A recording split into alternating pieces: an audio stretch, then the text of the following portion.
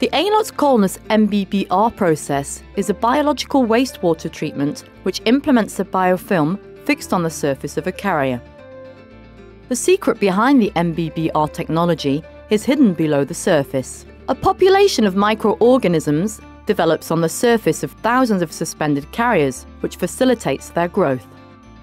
Several different carrier types have been developed for use in a wide variety of applications. The biomass growth and stirring of the carriers lead to an optimum balance, naturally established by the excess biofilm detachment. This results in a high assimilation capacity and therefore a significant reduction in the volume of the reactor. In aerobic systems, the carriers are kept in motion by the air injected at the bottom of the treatment tank. Excess sludge and treated water leave the tank through specifically designed cylinder sieves that retain the carriers inside the tank.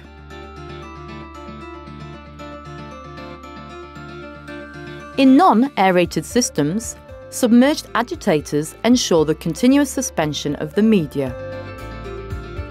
A sieve wall is implemented instead of cylinders in order to avoid jeopardizing the complete mixing of the entire reactor volume.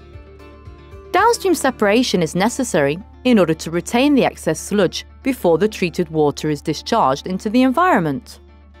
Multi-flow lamellar settlers or ActiFlow high-speed ballasted floc clarifiers are often used for that purpose. Another possibility is to replace the settlers with Hydrotech disc filters, which results in a very compact unit.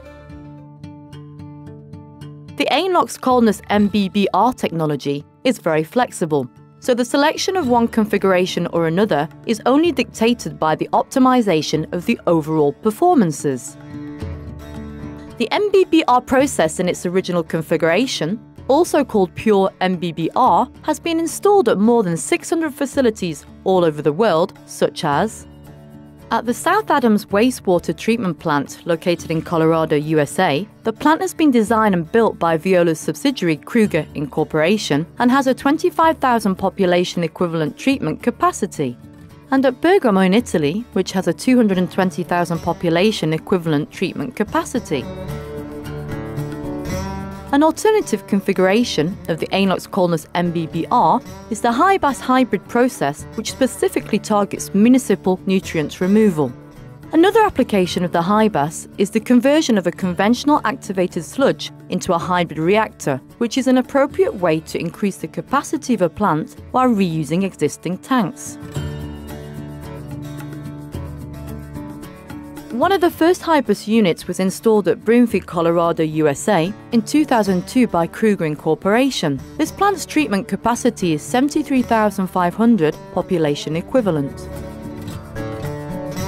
It was followed by 30 others all over the world, including the Lille Market wastewater treatment plant located in northern France. This site, with a population equivalent of 650,000 treatment capacity, was designed and built by Veola's subsidiary OTV and started operations in 2013. Among the multiple configurations of the MBBR, the BAS process is, like the high-bass, a combination of two systems, biofilm and suspended growth process. The difference is that they are separated into two different stages. The upstream biofilm step reduces the pollution load and thereby protects downstream activated sludge treatment. The benefits of this configuration are multiple, especially a low footprint and better sludge quality. There are numerous BAS references around the world, for example at the Papeles Cordelia pulp and paper plant located in Puente Alto, Chile,